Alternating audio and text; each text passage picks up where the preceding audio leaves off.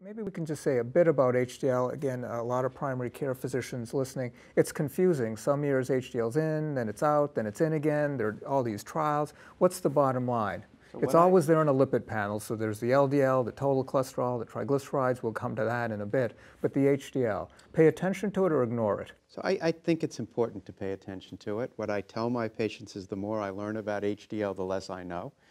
HDL is HDL cholesterol, the cholesterol in HDL, or HDL, the particle. But I think the key thing with HDL that a lot of physicians forget to do is when they see an HDL that's abnormal, whether it's high or low, they don't stop to think about why. They look at it as a number, something to plug into a risk factor, rather than understanding the complex nature of this.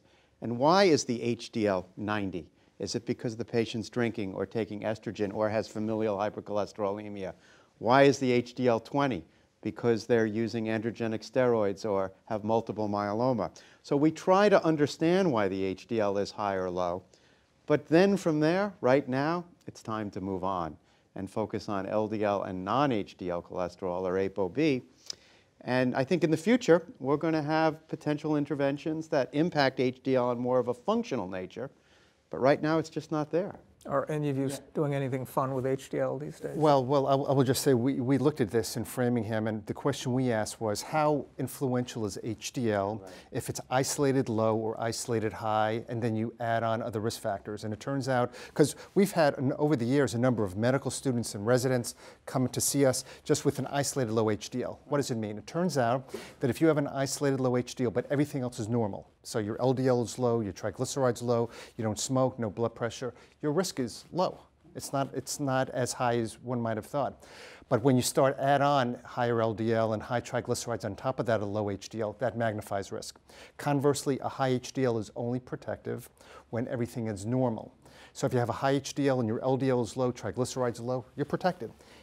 If you have a high HDL, but you have a high LDL and other risk factors, you lose that protection. Yeah. So that's kind of the simple way of thinking about it. So Christy and I and some others here on the table, we've spent a lot of energy trying to raise HDL to make people better, and it's been heartbreaking. I mean, we've come up with CETP inhibitors, and they didn't work, and we've infused HDL in a variety of different ways.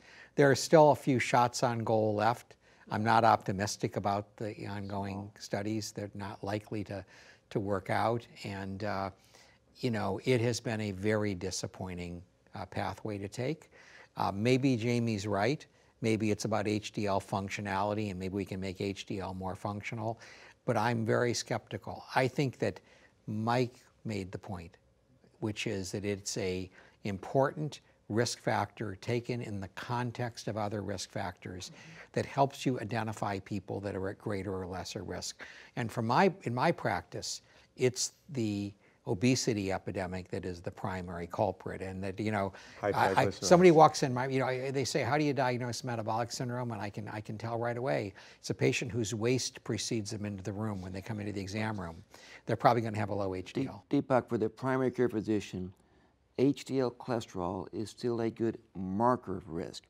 I don't know if it's a risk factor. It's a marker, and in particular, going back forever, the ratio of total cholesterol to HDL, which is basically why the pooled quart equation puts them both in there, that's really driven by the non-HDL to HDL. So that means you have lots of ApoB or non-HDL, low HDL.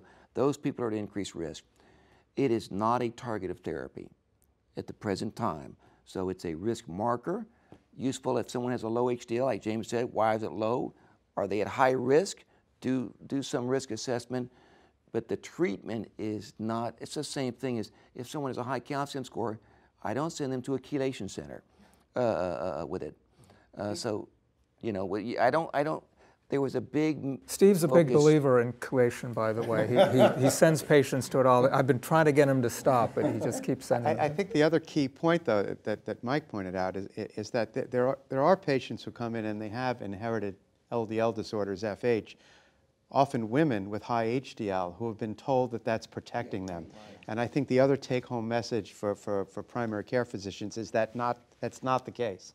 And you shouldn't not treat someone with a high LDL if their HDL is high. We used to many think that times? 20, 30 years ago. Right. That was Exactly. But how many times do you hear that? Somebody comes in and they said, well, I want your second opinion. My doctor said that, you know, I do have a high LDL, but my HDL is really high, so I'm okay. Good. And people are still looking at HDL, ALDL, HDL ratios and all thinking that. persists. It and really is persistent. That is very hard to stamp out. But you know, if I could maybe once again emphasize the point that the lifelong area under the LDL curve is a very good predictor of what will happen, and that if you have a moderately high LDL from childhood on, you have a lot of risk, and that's a lot of people. And I see them, and they come in, and they're 45 years old, and they've never had a cholesterol checked, ever. That can't be good public health practice. And so, you know, I tell people, you know, sometime, you know, maybe by around age 20, and some people are suggesting, you know, I know the pediatricians now are talking about doing this even younger, just once. Because if you can't pick out those kids that have FH, you can't impact on their practice.